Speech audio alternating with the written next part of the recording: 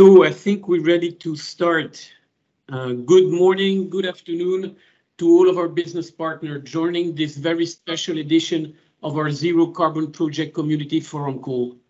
So last month, you remember, we have a very interesting presentation from Henkel company on their decarbonization journey. Today, we're joined by our colleagues from ArcelorMittal, a long time and strong partner who will share the insight of their actions to decarbonize their own businesses. Next slide. My name is Christophe Quincampoix. You know it by now. I'm the Vice President for Sustainable Procurement at Schneider Electric, leading, among others, the implementation of the Zero Carbon Project. As a reminder, these community calls are a safe space for peer-to-peer learning and best practice sharing that help us leverage collective intelligence in the decarbonization journey.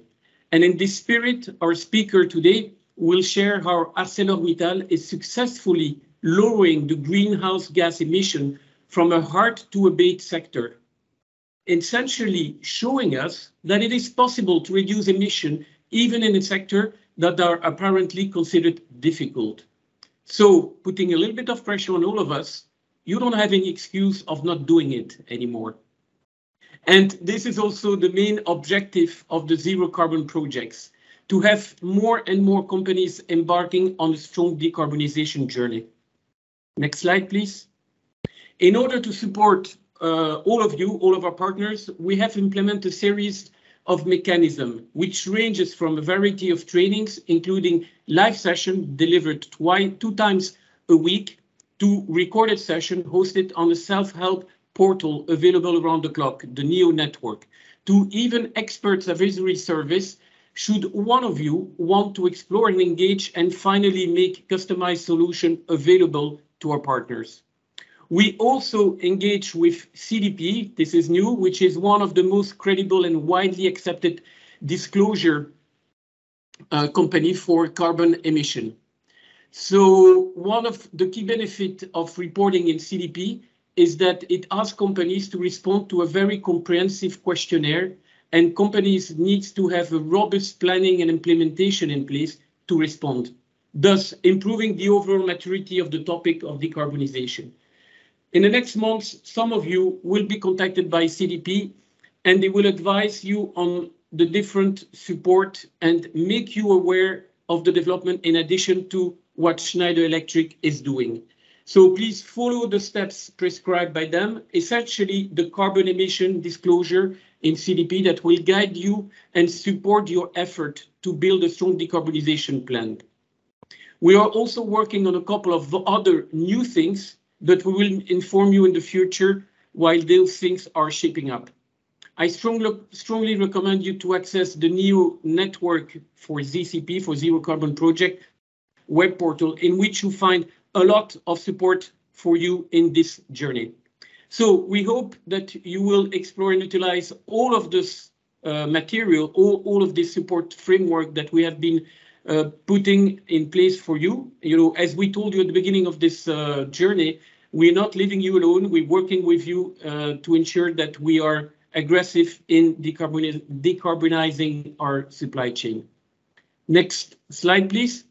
As I told you 2 minutes ago, so today the session is one of the initiatives where we invite global leaders on decarbonization, and we ask them to share the experience on how they are approaching decarbonization and what works well for them, what did not work for them, and so that we can all benefit from this experience and enrich your own journey. Today I have the great pleasure to welcome ArcelorMittal, who will take you through their journey. I'm very happy to introduce Annie Heaton, a corporate sustainability strategy and engagement lead at ArcelorMittal. Annie has been managing corporate responsibility and sustainability for ArcelorMittal Group for the past 9 years and has played a leading role in the company's decarbonization strategy. I am also delighted to welcome Chantal Bretton, who is the head of product and business development at ArcelorMittal Downstream Solution, and Emmanuel Blin, key account manager at ArcelorMittal Downstream Slitting Service Center for West Europe. Next slide. Now, before I hand it over to Emmanuel, some quick housekeeping tips. As usual, please stay engaged. As you know, the value of this session is really about listening what the others have to bring us and what they're doing, and also bouncing back on that. Your microphone has been muted because we have a large number of people. So please use the chat as usual to ask your question, to interact with the presenters, as well as to participate in some polls that we will have along the presentation. And as usual, this session is recorded and will be made available to the participating suppliers on NEO Network. So with this context and introduction, I hand it over to Emmanuel. Emmanuel, stage is yours. Thank you, Christophe. Hello, everybody. So ArcelorMittal is one of the world's leaders in steel and mining, with approximately 168,000 employees in more than 60 countries and an industrial presence in 17 countries. We are a leading company in all major global steel markets, including automotive, construction, household appliances, and packaging, with world-class research and development and outstanding distribution networks. ArcelorMittal Downstream Solutions covers the downstream activities of ArcelorMittal, especially in Europe. To meet specific customer requirements in both the automotive and industrial sectors, ArcelorMittal provides distribution of long and flat products, as well as value-added and customized steel solution through further processing by steel service centers. ArcelorMittal Downstream Solution has been working in a close partnership with Schneider Electric all over the world for more than 40 years.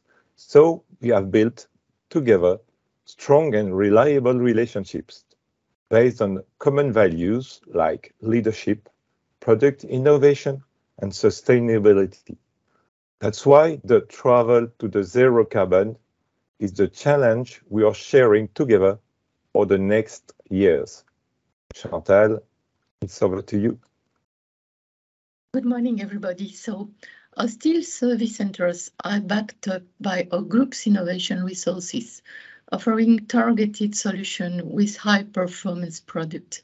And our strength lies in our dedicated development team, supported by expert researchers, and broad, comprehensive program addressing business needs allow us to develop with unrivaled physical properties and technical characteristics for steel. So we are really guiding the evolution of steel to secure the best future for the industry and for generations to come. With our approach, we work towards long-term commitment by always bringing solutions. We are consistently improving quality, development, and new product and new application. So innovation is really key focus for ArcelorMittal Steel Service Center, which make us the global steel supplier of choice. And together with our customer, we are forging new frontiers with our new product, and we are progressing with our customer into a decarbonized future. So really thank you for Schneider, our partner and customer, for inviting us, and thanks for participating to this call, and I'll let the floor to Annie.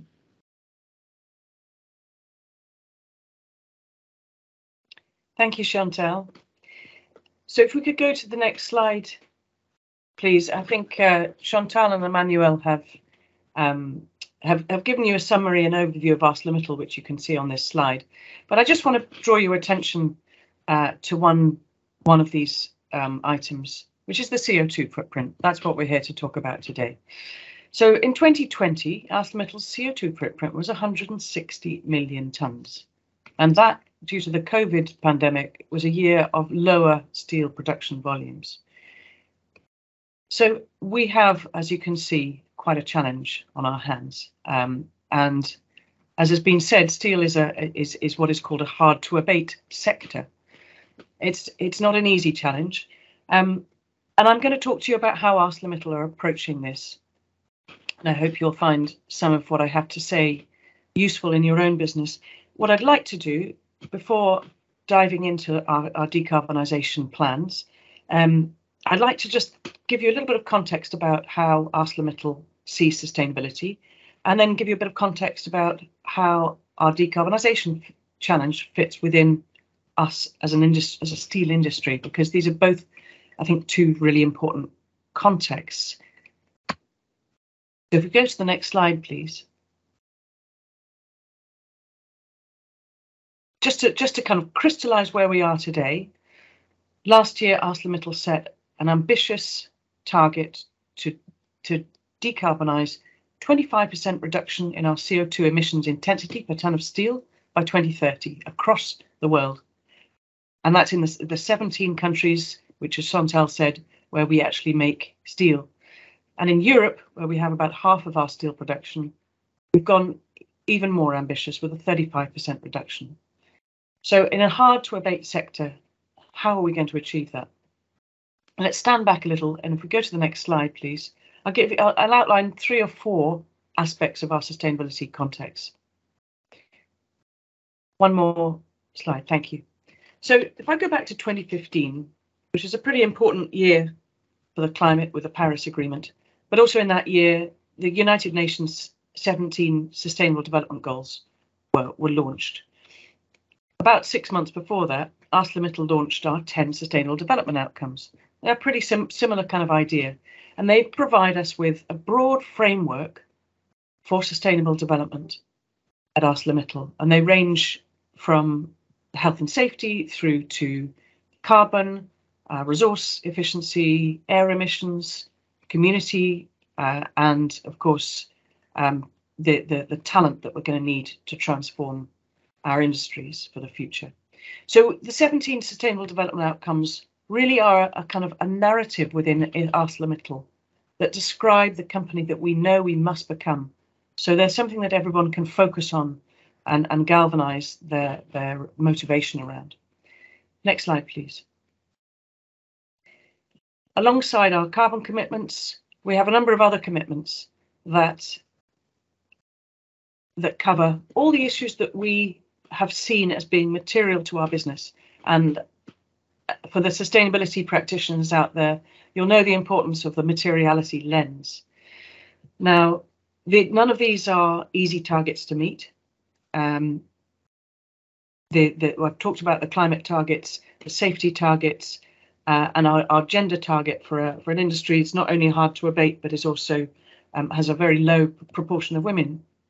These are all very demanding targets. And again, for the final one, responsible steel certification, I'll come on to talk about that. That is also a very challenging direction of travel for ArcelorMittal. But they cover all of our sustainable development material issues, and they're all intended to lead us to the company's purpose, which is to create smarter steels for a better world.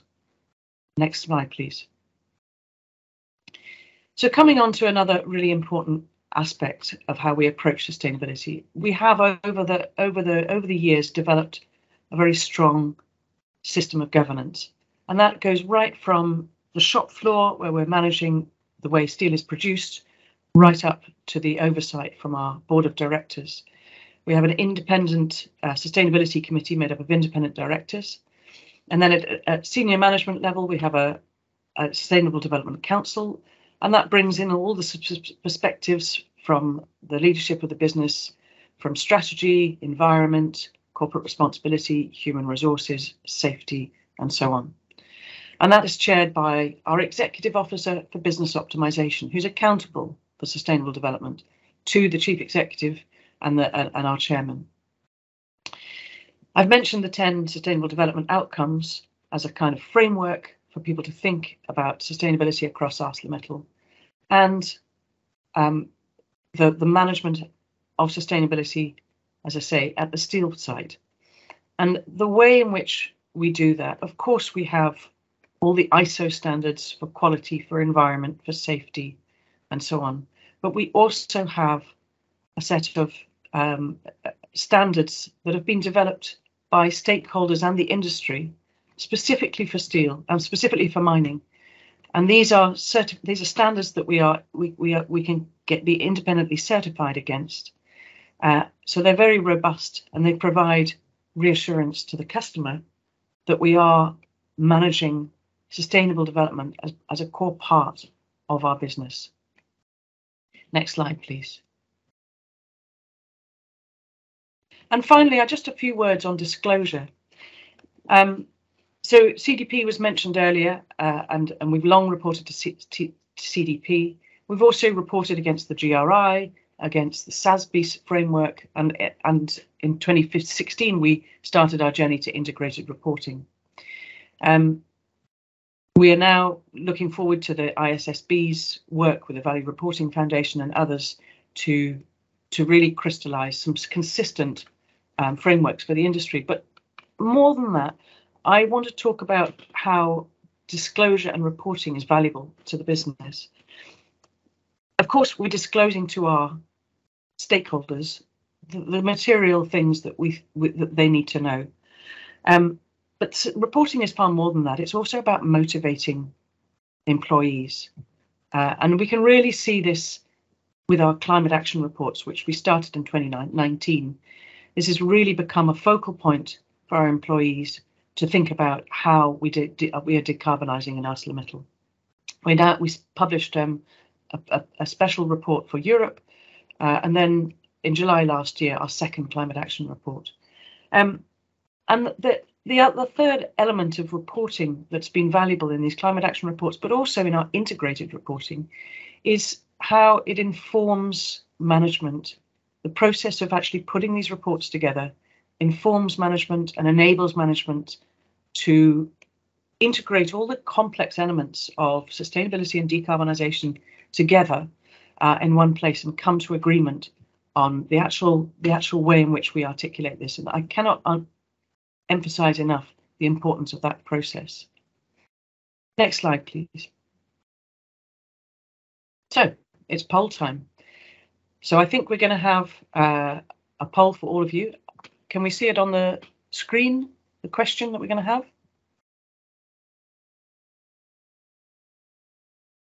Christoph? I'm not sure what people can see. Oh, here we go. Yeah, they see it on the chat. Okay. So what is the most important aspect of a successful sustainability strategy? That's the question I want to ask you and hear from you. Of the things I've covered, what do you think is the most important?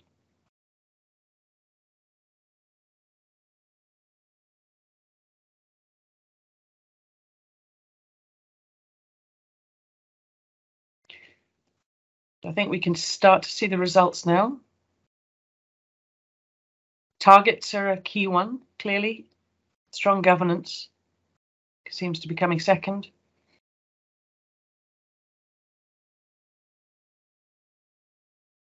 We've got coverage across all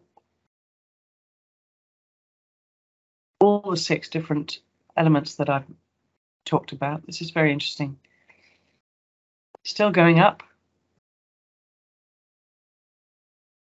But I think we've got a couple of clear indications here. So ambitious and credible targets. And I think that's really not surprising in the context that we are in today with our climate challenge. We have to make them ambitious. We've also got to make them credible. They've got to sit within a Paris-aligned carbon budget. And I'm seeing also a clear second place for strong governance systems. But I've seen people are also indicating the importance of reporting, management, sustainability management, audits, and mechanisms to reassure your customers of your sustainability credentials. Some support for that one as well. Well, thank you for that. Thanks for your participation there. And I think, from my perspective, all of these things are important. I would say that, wouldn't I? That this is how I presented this to you. But if we could go to the next slide, I'm just going to step back a little bit and spend 2 or 3 minutes to tell you of a very innovative way that ArcelorMittal has approached all of these elements. If you could, so Responsible Steel is a new organisation that's been around for about 5 years. ArcelorMittal was one of the founders, along with other steel companies and civil society, And what this has done has created a set of standards for the steel industry that every steelmaker can use as a consistent way of assessing their management of environmental, social and government aspects, including climate change. And the standards are credible because they've been developed in a multi-stakeholder forum, as I say, with trade unions, NGOs, steelmakers, and importantly, customers and suppliers as well. So built into the standard, there's a clear set of disclosure requirements. The standard requires certain elements of governance, and the audits that take place are very rigorous, and over time we expect the standard to strengthen its requirements.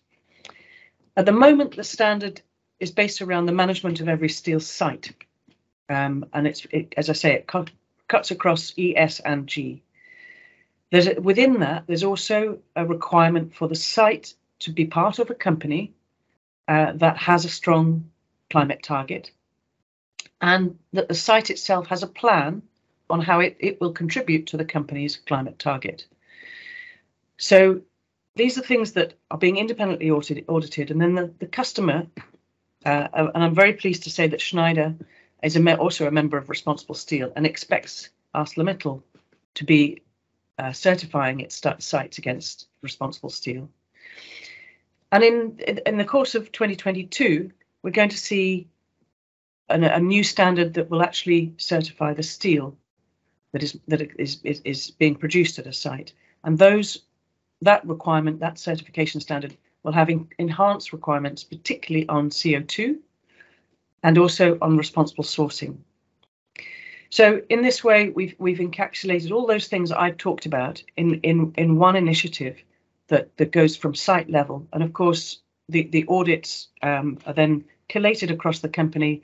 And what we're finding in ArcelorMittal is as we share the audit experience, we're learning from each other across the company. Next slide, please. As I say, we're very pleased that Schneider is also a member of Responsible Steel, but we've got 115 members. So talking of credible targets and standards, I think this speaks for itself, the breadth of the membership of an organisation like this. So is there something within your sector that exists like this? Are you reporting consistently with your competitors? Are your customers clear on what your commitments are in relation to your competitors? I think this is what really has lent us credibility within the steel sector. Next slide, please. So we were very pleased last year to be the first steel company to actually receive certification, Responsible Steel certification of our sites in Belgium and Luxembourg and in Germany. And just this month, last week, we were very pleased to announce the certification of our steel plant in Tubarão in Brazil. So I'll move on from Responsible Steel now to talk about climate. So next slide, please. And one more, thank you. So as I say, we're a hard to abate sector. We have a very large footprint. We've got a big challenge ahead of us, but we do have a strong starting point. Steel is the most recycled material in the world. We've got 85–90% recycling rates. And when you look at the CO2 that's emitted in the production of steel, it's comparatively lower than the amount that is emitted in the production of other materials. And steel clearly is a key enabler for the decarbonisation challenge. If you think about the steel that goes into the tower of a wind turbine and the foundations of a wind turbine, and then you can think about all the other sectors that are going to be involved in the low carbon transition and in the achievement of the Sustainable Development Goals. Think about energy production, hydrogen production, water infrastructure, and other social and civil infrastructure. Steel is clearly going to have a key role to play. Next slide, please. And steel makes up 8% of the global steel emissions. And if you look at steel together with cement and chemicals and transports, these are all the sectors that are thought of as hard to abate. There's not an easy way out for these sectors. But in ArcelorMittal, I think it's incredibly important not to think of ourselves as a hard to abate sector. We need to think about the context in which we sit, and then we need to think about what is going to make this mission possible. Next slide, please. And we do have a challenge. The materials industries, whether it's cement or steel or plastics, they've all been exponentially increasing in terms of demand over recent decades. And that's likely to continue. And yet, only a small proportion of materials comes from recycling. So in plastics, it's only 1/10 of the industry. And in steel, it's 1/3 of the industry that's coming from scrap. Next slide, please. And when we look at the low carbon transition, there's going to be more steel required, for particularly for the energy sector. As you transition to more clean sources of energy, you actually need more steel per megawatt hour. And in the IEA report recently, we saw that the demand for steel in the energy sector alone is likely to double by 2030 on an annual basis. Next slide, please. So steel demand is on the up, and although we absolutely need to be introducing new business models, new circular business models, new modes of efficiency in material efficiency, we are still going to be looking at an increased steel demand to 2050 of around 2.5 gigatons of steel. And half of that approximately will come from secondary materials, from scrap by 2050, around 1/3 today. But around half of that will come from primary materials. And there lies our challenge. If we recognise that, then we know how big the scale of the challenge is and really where we need to focus our efforts. If we can use, next slide, please. If we can use scrap to make steel, we will be emitting around 100 kilograms of CO2 per ton of steel. But as I said, there's only a 1/3 of steel production today that can be made from scrap. So the rest is going to have to come from iron ore, which today emits between 1 and 2, this is direct emissions, 1 and 2 tons of CO2 per ton of steel. So that's the challenge. Next slide, please. And as I've mentioned, we've got an infinite supply of iron ore, almost, in the world, but a finite supply of scrap. So the focus is on primary steel making and decarbonising the way in which we make primary steel. Next slide, please. So here's the scale of the challenge. And this comes from the Mission Possible Partnership. And they're looking across all the hard to abate sectors and looking at how can it be possible to really rise to this challenge. Next slide, please. So now I'm going to get on to exactly how ArcelorMittal has risen to this challenge over the years since the company was formed in 2007, and looking forward in the next decades to come. Next slide, please. So I think it's important to look back at the kind of history of this. So I wanted to start with an initial slide or two about the target that we adopted in 2007 when the company was formed for an 8% reduction in CO2. As you remember, our target today is a 25% reduction in the next 8 years. This was an 8% reduction in over 13 years. And why was it only 8%? Well, because the costs of decarbonising primary steel making are very, very high. They would, if we were to adopt new methods of producing steel today, they wouldn't be commercially viable. We'd be out of business. So we looked at what was feasible in 2007, and really this is around energy efficiency. And we looked at it in terms of these 3 axes. How do we reduce energy? And that was largely around electricity. And as you'll see, our Scope 2 emissions just in the last 3 years have fallen from 7.2 to 5.9%. But really, the lion's share of our emissions comes from Scope 1. And this is through the use of coal in the blast furnace. So the second axis has been about how we recover the energy in our waste gases and use those for other purposes, for whether it's through reheating furnaces or in the generation of power. And that's been an enormous contributor to our energy efficiency and also our emissions reductions over the years. And you can see that actually 40% of our electricity is generated from waste gases every year. And this is across the industry. You've seen it over the recent decades, really, really substantial improvements.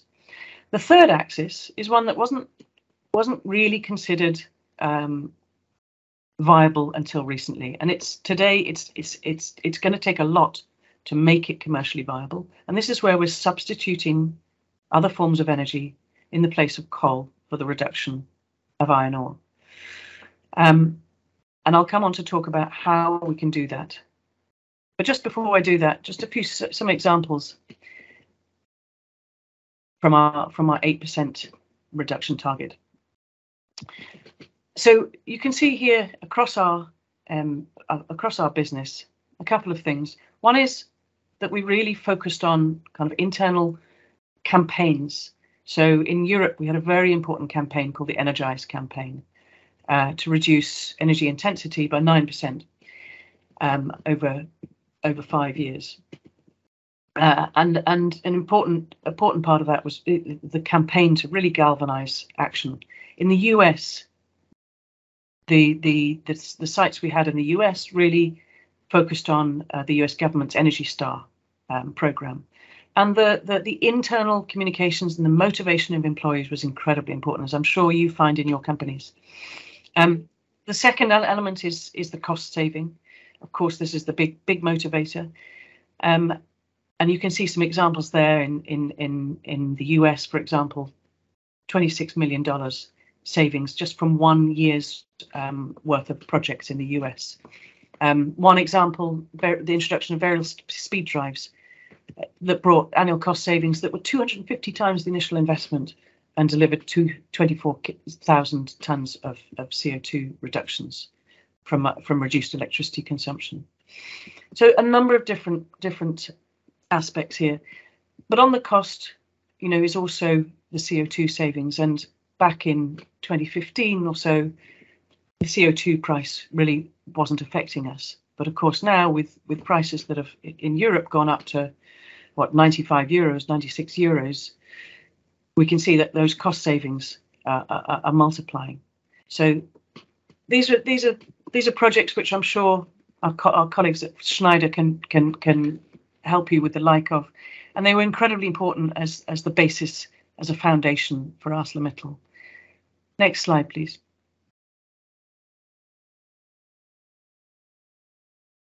But really now I want to get on to how we tackling the much bigger challenge of decarbonising to net zero by 2050, and in the medium term, reducing our emissions by 2030. Next slide, please. So we've laid out in our second climate action report our roadmap to 2050.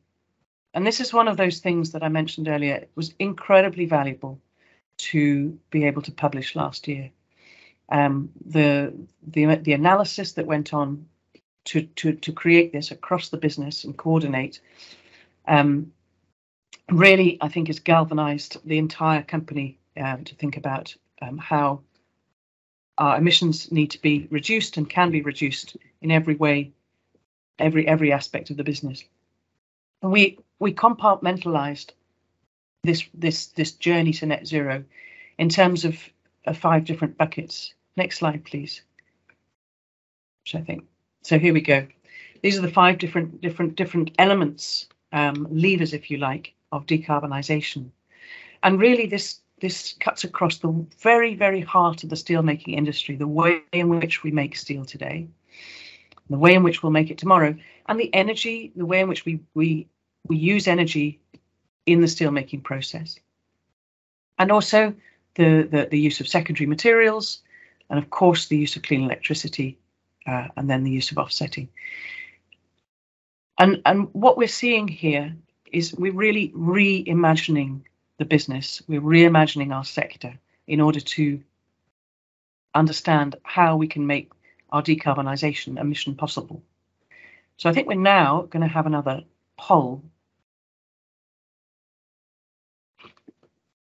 So I don't know if someone could put it up on the screen.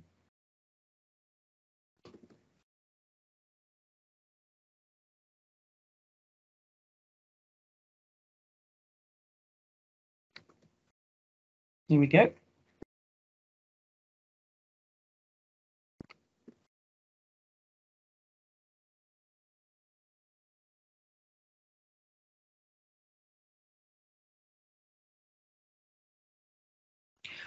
So this poll is really about asking you the extent to which you think your journey to net zero will transform your business, whether it will transform your company and the extent to which it will transform your value chain.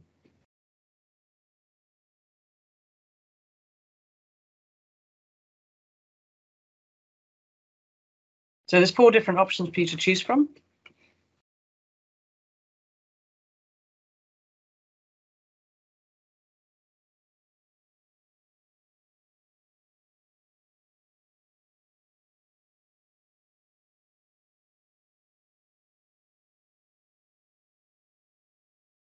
Very interesting. Results are very well distributed across the different options. Things won't change that much, but we will be using more clean energy. That's 28% so far. My company's activities will transform, but my value chain will remain more or less the same. Okay, that's interesting. 22%. My value chain will transform, but my company will look more or less the same, 15%. And 29% of you think your whole value chain will be changing in the next 30 years. But I think the overall winner is that things won't change that much, but we will be using more clean energy. Yeah, I'll take that as the winner. Okay, so that's interesting. So that leads very nicely into my next slide, where I wanted to just tell you a little bit about how we started our decarbonisation journey and how we came up with our strategy. Because really we looked at energy, we looked at how our energy use was going to change. And for steelmaking, it's not as simple as plugging in clean electricity. We need to use energy or in order to reduce iron ore, to transform it into iron, and from there into steel. But the most carbon intensive element is the reduction of iron ore into iron. And so today we use coal. Clearly that's not going to be feasible in the future unless we use carbon capture and storage. And even then there's questions as to how acceptable that will be in the future. So what are the alternatives?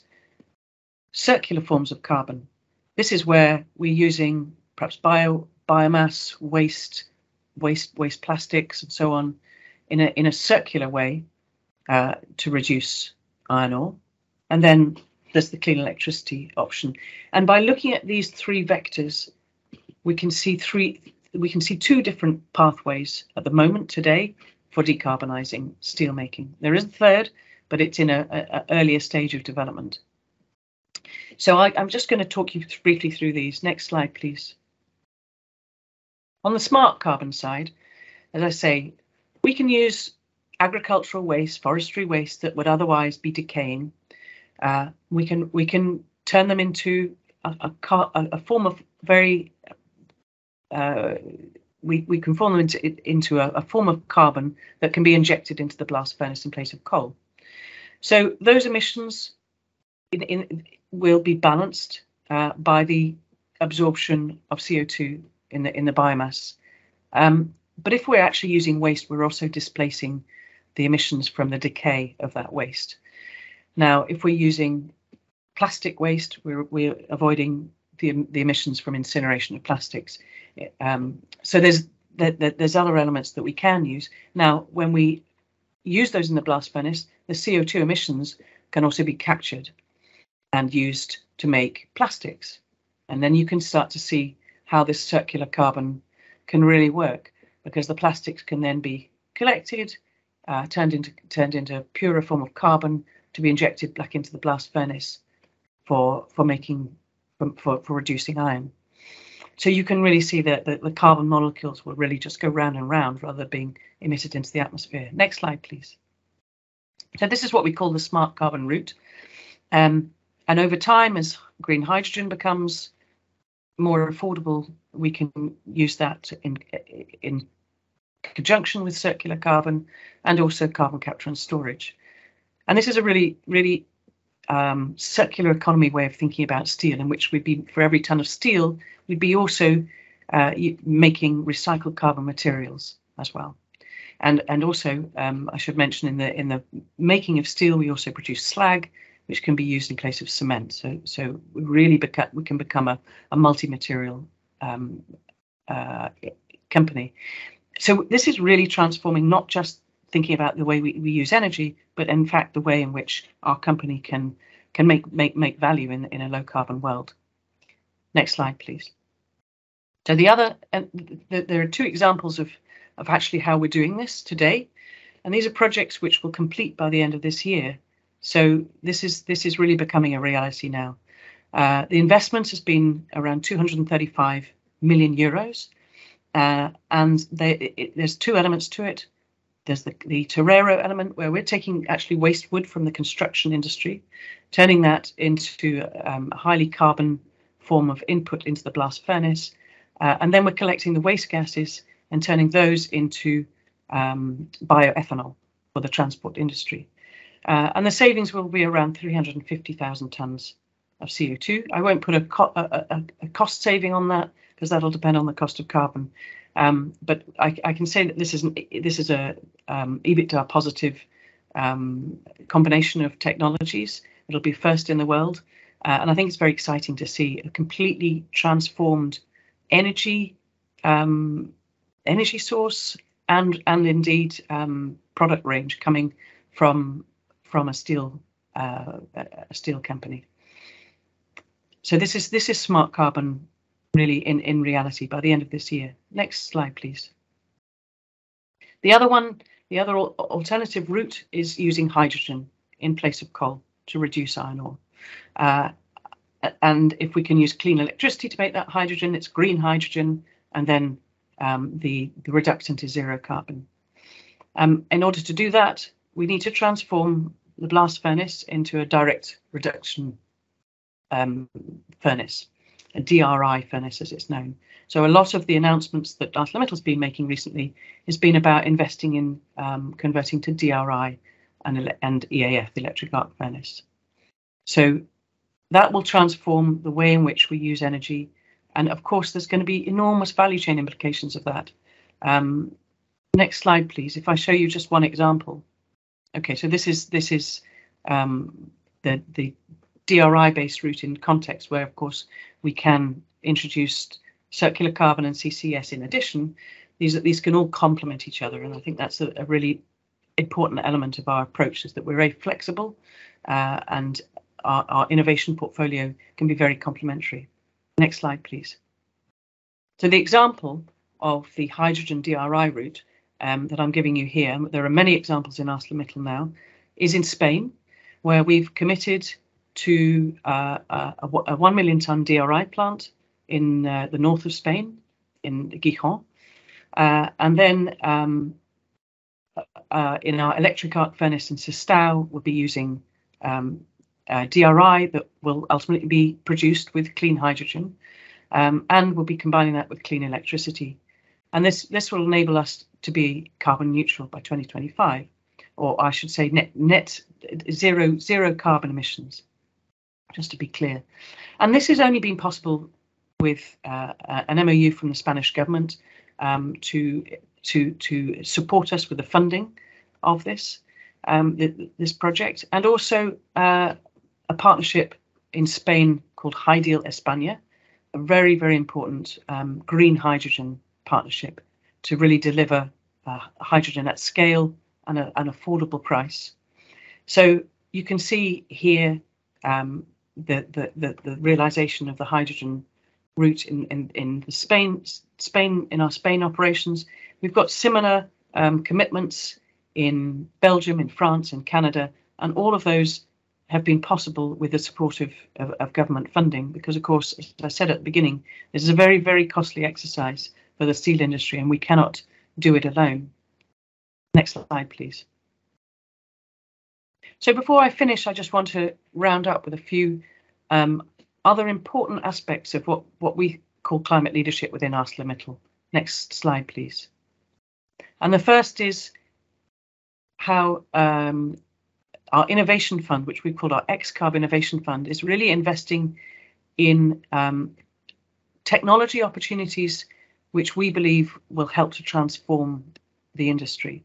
So we are seeing our value chain transforming, we're seeing our own operations transforming, and we're investing in the future value chains of the industry, whether it's in concentrated solar power in a company called Heaton, or in energy storage, a company called Form Energy, or in the smart carbon technologies I've talked about. Our partnership with LanzaTech, we've now taken an equity stake in the company, or in green hydrogen electrolysis in a company called H2 Pro. And then we're contributing to a much bigger consortium of companies as an anchor partner of the Breakthrough Energy Catalyst. So really thinking beyond the bounds of ArcelorMittal today to the ArcelorMittal and the steel sector of the future to capture value there. Next slide, please. And in terms of our customers, we are innovating all the time to be able to meet our customers' needs. So where our customers want to reduce their Scope 3 emissions, we're offering two offers at the moment, both under the banner of XCarb, which really represents all the efforts that we are making to decarbonise our company. And I think going back to the communications point I made earlier, I think this is really a really important part for ArcelorMittal of our approach, is to brand the efforts that we're making. So we've got green steel certificates which capture the CO2 savings in our primary steel making, and our recycled and renewably produced offer, where we're making steel from scrap in the EAF. And alongside that, we offer a comprehensive set of EPDs and LCAs, the CDP submission that was mentioned earlier, and we report it very clearly against the TCFD. Next slide, please. And finally, I just want to mention all of the numerous carbon and climate initiatives that are out there, and I'm sure you're all experiencing the same thing. But ArcelorMittal has made it a priority to be at the table in these initiatives, to ensure that the initiatives are developing standards and protocols that make sense to our sector, and that will be really shaping the way in which our customers and our investors see our sector in the future. So I'm just going to leave you with a few final thoughts on the final slide. Could you move the slide forward? Thank you. So I've talked about communication really being key to galvanizing momentum within our employees at ArcelorMittal and keeping it a positive message. And I've talked a lot about our context, because this is very important to the way in which ArcelorMittal has to think about its own decarbonisation strategy. So make sure your strategy is your own, it fits in your own context, your own reality, despite all the frameworks that are out there. The energy efficiency piece and the low-hanging fruit, incredibly important as a foundation, but clearly today, with the ambitions that we need, this isn't going to be enough. So we need to think about the bigger transformations, and where they're not possible today, as I mentioned when we first set out on this road, they didn't seem to be in sight. So we've really made a big effort to think about what changes will be needed to enable us to get there, what policy changes will be needed, what funding will be needed, what skills will be needed, and what value chain partnerships can make these transformations possible. And finally, my point about stakeholder initiatives, if you're not listening in on those initiatives, you don't know what's coming around the corner. So I do think it's important to keep engaged with those stakeholder initiatives. So I'll leave it there, and very happy to move on to questions. Thanks, Christian. Really, thank you, Annie. Thanks a lot for this insightful presentation. Really appreciate it, and really showing to all of us here that, as we say, even in a hard to abate sector, even where we believe, or we have the belief that it's hard to decarbonize, it is possible to decarbonize big time. It started, as you say, as a commitment from the executives, from the top of the company, follows by ambitious and bold goals, and then being creative, as you show. Personally, I was happy to see that you implement the smart carbon technology in my home country. So thank you for that, saving some carbon in my home country. So let's see if we have any questions, but I think we have some. Haley, do we have some question? Yes, sure, definitely. Maybe we can start with this question. It's from Bona, and he asks if there is any guideline on how to decide if carbon goal should be intensity or absolute base. So maybe Annie, you could share from your company's Sure. point of view. Yeah, it's a good question, Bona. Thanks for that. I think ultimately it depends how tied your carbon emissions are to the unit of production, and that very much depends on your sector. In the hard to abate sector, or the mission possible sectors, it tends to be very inextricably linked, and so if we were to double our production or half our production in the next 10 years, that would have a very key impact on our emissions. So in terms of the target for those in carbon intensive sectors, the guidance is to actually do it on a carbon intensity basis from the SBTi. That doesn't prevent you from doing it on an absolute basis, but it makes it a little bit more challenging because you'd be having to revise it with the changes to your business over time. But ultimately, you have a carbon budget for your sector. The whole economy has a closed carbon envelope within which we must keep, and there are emerging kind of consensus from the IEA and others on how that carbon budget is divided up between sectors. And if your sector has a carbon budget, if that's specified, particularly by the SBTi, then that gives you the trajectory to 2050 that your sector has to follow. Now, the important thing there is that's talking about the global industry, and depending on which part of the world you're in, that trajectory might look a little different. From ArcelorMittal's perspective, we're a global company, but we also operate in very different parts of the world, some of which have no carbon price, some of which are only just starting on their industrialization journey. And so we have to take all of those things into account. So I would say the target has to be for us on an intensity basis. But in terms of how we calculate it, we've got to go back to absolute emissions. We've got to go back to our production levels and our technology in relation to those productions in order to be able to forecast forwards. Thank you. Yeah. Any other question, Haley? Thank you, Annie. Yeah, sure. So here's another question for Annie from Julian. He asks, at the beginning of the project, after putting in place some KPI, what was your strategy to identify and choose the actions to be done? And do you have any implemented internal audit, or did you use external helps? Yeah, that's a great question, Julian. ArcelorMittal is a very decentralized business, and we're also a very large business. And so in every steelmaking site, there is there are a lot of experts on energy, on iron making, steel making, all of whom can come up with a plan to reduce CO2.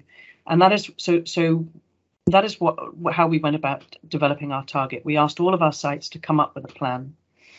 And then our corporate CTO team also did a sort of top-down analysis to look at how reasonable those bottom-up plans were and how much more we thought they could do. And then it becomes a kind of a process of synthesis between the bottom-up and the top-down process till we get agreement. But ultimately, the target at group level was taken by our chief executive, Aditya Mittal. And so there is a very important process in which we are verifying all the plans to ensure that they all add up to our target. And yes, there is an audit process as such to keep on top of the plans, to report back. We do it at segment level or regional level, and then that reports into the corporate level CTO. And then in terms of the actual implementation, well, there's a number of different audits that we do on this. You won't be surprised to hear. We are collecting when we're thinking about the carbon savings we're making from our investments. We are offering those to our customers in the form of green steel certificates. That has an independent audit process. When we are reporting to our investors, our carbon reporting process is independently audited.